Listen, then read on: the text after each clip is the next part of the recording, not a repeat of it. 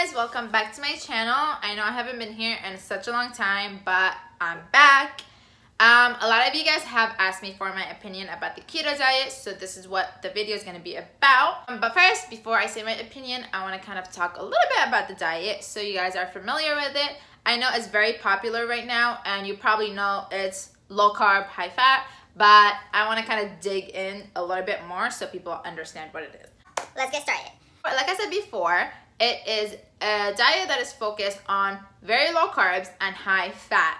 So to put that in perspective for you guys to know what really high fat means, I'm going to compare the keto diet macro ranges versus the regular recommended diet of macro ranges. From your overall food for a regular diet, you should be having 45 to 65% of it from carbohydrates, 10 to 35% from protein, and 20 to 35% from fat. Versus the keto diet. The keto diet, the carbohydrate is 5 to 10%. That is such a huge change from the regular one. So that's why it's very low carb. And then the protein is 10 to 20%. So you see it's like a little bit less protein for the range. And then for the fat, it's 75 to 95% fat. So it's a lot of fat. That we could say. So the whole idea of the keto diet is to transition from using glucose, which is the primary source of fuel for your body, and also it's from carbohydrates, into using ketones, which is basically using the fat. So you will have to eat very low carbohydrate, as we said before, and you know you're eating high fat. So you are burning fat, but you're also eating a lot of fat. So the purpose of people doing this is because they want to lose weight. That is why every diet there is basically is for people to lose weight. So what is 5% carbohydrate? The keto diet says no more than 50 grams of carbohydrate a day. Typically, it's 20 grams of carbs only. Kind of put that in perspective for you guys. I eat about 230 grams to like 330 grams depending on the distribution and the day that I have. For me, I am 122. I am not tall, so that kind of tells you that short little me, that's what I'm consuming. It's just to put that in perspective, like 20 grams is very, very, very, very low. 20 grams is about the size of one small banana, literally. So if you say like, okay, yeah, I can eat one banana a day, that's fine. But you really have to think about all the other foods that you're eating that have small amounts of carbs in them. I see avocados a lot. They also have carbohydrates, obviously very little, but still you still have to count it. So it's a diet that you kind of do have to count your macros, because if you're not in ketosis, which is the state of you not having enough carbs to use, thus your body uses the fat. If you're not in the state of ketosis, then you know, throw the whole entire diet away, because nothing is happening. You're just eating more fat now. That's the whole idea behind the keto diet. It's gained so much popularity. It's kind of crazy. So here's my opinion on it. I would not recommend it. I would never do it. I think it's such a restrictive diet that, one, you absolutely need to count your macros. Like, I see a lot of people that say, oh, I'm doing the keto diet. And then I look at their plate and it's like, no, you're not. You're really not. So a lot of people don't do it right because they're not sticking to their whole ranges and are probably not in ketosis.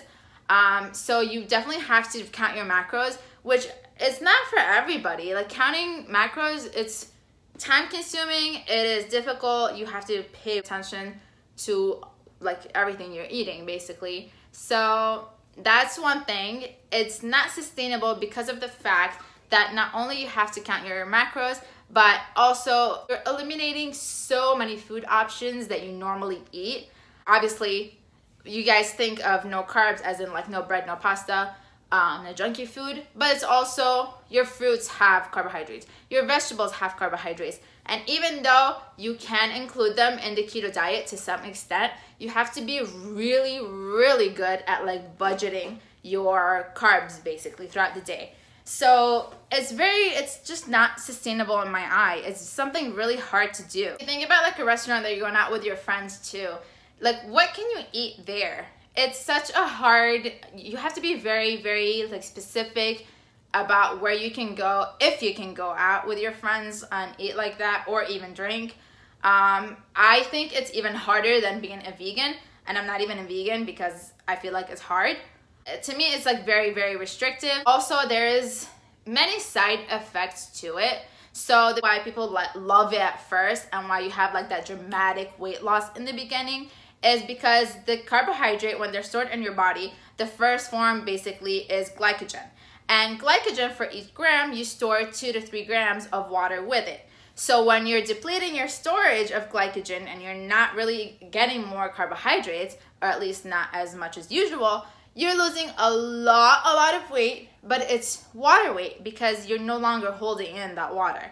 So that's also another reason why people, when they get off of it, they gain a lot of weight back. It's not necessarily your fat, it's water. Now, of course, you can lose fat in the keto diet, but that's just a matter of like anything else.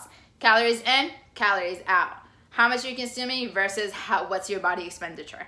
It's not a miracle diet, and to me, it's something that's like super restrictive that I really have to think about what I'm gonna eat all the time, really like budget out my favorite foods, no fruits.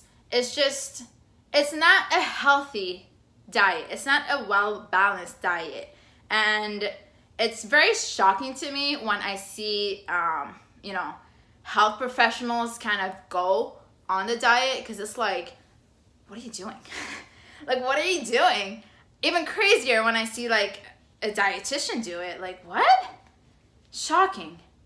Anyways, no judgment. You know, if it's just like everything else, if you feel like it's something that's sustainable for you and that you can stick to it forever, then sure, go ahead. It's definitely no. For me, it's very restrictive, not sustainable. It's just not a healthy diet. I really hope that you guys liked today's video. If you have any other questions about the keto diet itself or something else, then go ahead and drop it in the comment box or just DM me on Instagram at healthwithdee.